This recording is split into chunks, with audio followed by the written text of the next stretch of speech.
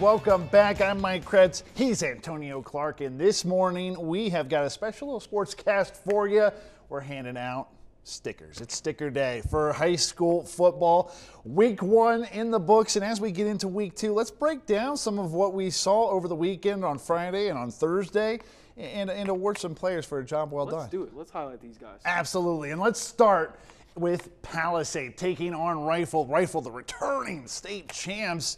But Palisade, boy, they were playing some great defense. Take a look at the Hog Sticker Award winner, Walt McGinley, coming in from the A gap, coming in clean. The guard already pulled. The tackle went by to the second level. He is putting on a seatbelt. He is stopping that running back on third down. That's a big play. He shot the gap crazy and then showed off his sumo squats. He must have been lifting all summer. Absolutely. Hey, lifting during the summer. What a concept. Anyway, the Hog Award winner, and congrats to him. Let's move on and go down to Delta, shall we please? We got 2 award winners here. We're going to start with Timothy Horn and the hit stick. Yeah, take a look. That looks like a Madden hit stick. He lines them up. The receiver's arms are up in the air. He's exposed. Those ribs are exposed.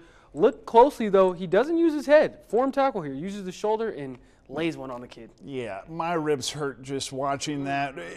When you're a well, I guess the linebacker is what position he plays. You see a player like that, what are you thinking? Oh, my eyes are lighting up. It's time to make a highlight play. You were a defensive back, and that's why the next award is the Bullhawk. It goes to Alex Ward, and this is a jump ball. What is a defensive back doing in that situation, Antonio? Oh, I'm going to find the ball. When the ball's in the air, it's mine. I know it's supposed to be going to the receiver, but it's mine. And tips and overthrows, DB's dream. You can see it right there. Right off the face mask, up in the air. Nice concentration. And a nice job by Delta's defense, getting a goose egg in their very first game against Summit at home. Yeah, they look like they could be doing some big things in 2A yet Big time. Absolutely. Big time. Let's move on to Grand Valley. And Grand Valley, this is one's for the special teams. What is it? I keep forgetting the name of this award, but it's there it is, the Big Play Special for special teams. And a shout out to Miguel Rojas, who kicked the onside kick. Not only did he kick it, folks, he went out and got it. This is rare. I've never seen this, and I've played football for 20 years now. You've never seen this play in 20 years, the kicker going and getting it? I've never seen a kicker go and get it. That is look at super that speed. rare. He is up there in the blink of an eye. And, yeah, Grand Valley taking on Olathe. Grand Valley would go on to win that game big. And you do that at the start of the halftime, which is exactly what they did. They opened up the second half with that play. One word for that, very bold. 2 words, very bold. Indeed, very bold. All right, well, speaking of 2 words, how about Fruta Monument and Armani Trujillo? He's going to win the Road Grader Award for his work on the ground. Antonio. Oh, yeah. Tough, hard-nosed runner, strong kid. Not the fastest, but deceptive, and has the moves, too, as you'll see. As I get in the way, let me move out of the way. He's just shaking tackles off of me, gets caught from behind. We're going to show the next play, which, man, he is just making defenders miss. Left and right, yeah, watch this. He's going to snatch some ankles here. Isn't that what they mean by when they say on an island? Absolutely. You got to make that one-on-one tackle, but he clearly couldn't on this guy. Yeah, absolutely. We talked about it last night, right? Espen Hernandez no longer in the backfield. Armani Trujillo, we're going to be calling his name a lot, especially when they're running up the score like they did this past week. Oh, yeah, I think the team is going to lean on him heavily this year. What about Fruta? While we're watching these great highlights from Trujillo, what are we thinking is up with Fruta right now? They've kind of been a team on the cusp, and they look like they could be doing something this year. I think they're on the verge of taking that next step and getting into that next caliber of team and really competing for a state title this year. Absolutely, doing big things against Highland Ranch.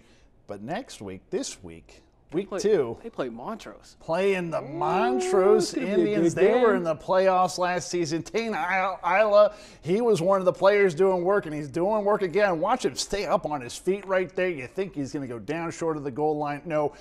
He sniffs that yellow. He gets in past that yellow. He's everywhere, though. He's on the defensive end, on the offensive end, running guys over, getting sacks. He's doing everything that you want. Road Grader and the Hog Award winner. Also, by the way, as you can see right there, our player of the week, Tane Isla, doing some big things for Montrose as they look to go back into the playoffs.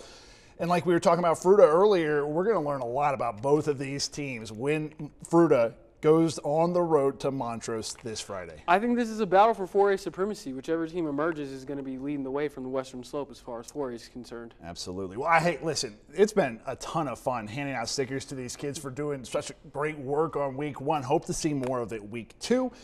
But speaking of 2, The Grand Junction Rockies, they had 2 games last night. While I'm still playing, Coach, I'll show you the scores. 10-9, excuse me, Grand Junction over the Rocky Mountain Vibes. 13-7 in Game 2. Dondre Hubbard with the walk-off winner in Game 1.